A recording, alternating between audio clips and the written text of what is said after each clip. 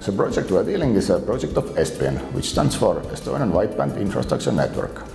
Our objective is to bring fast and ultra-fast internet to the rural areas of Estonia. The target is that all households, enterprises and institutions will be closer than 1.5 kilometers to the broadband network. The project started in 2009. Today we can say that we are getting closer to the initial targets. I believe that in 2018 we will meet initial target, which was approximately 6,500 kilometers of fiber optic network in Estonia. It was obvious that there is a need for broadband networks in rural areas of Estonia, but operators didn't want to roll out the networks there as it wasn't economically feasible. So there was a group created under the Estonian Association of Information Technology and Communications, which worked out a vision about Estonian broadband networks. In principle, our network is a middle mile network, which means that it connects different areas, different network nodes, but we don't connect end users.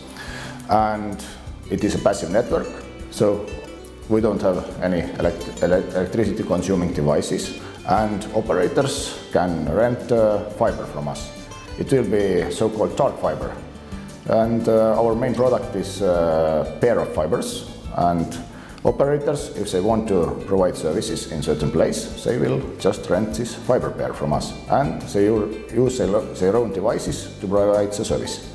In our network we use MICRODUCT technology. In principle we use ducts, which includes 4 microducts, or in certain places 7 microducts. It is rather easy to roll out such a network. If you have a good soil, you can just blow into ground this duct. In more like harder surfaces, you have to dig or drill, but it's relatively easy to roll out the network. Part of the support from EU funds is between 85% to 100%. The project has been financed by the European Agricultural Fund for Rural Development and by the European Regional Development Fund. The rest of the money are bank loans taken by the foundation. In my opinion, the first one is, of course, we have a very good team in our office. Then, very important is good cooperation with state, with operators, with local municipalities. And third one is good technical base, good software for planning, for constructions, etc.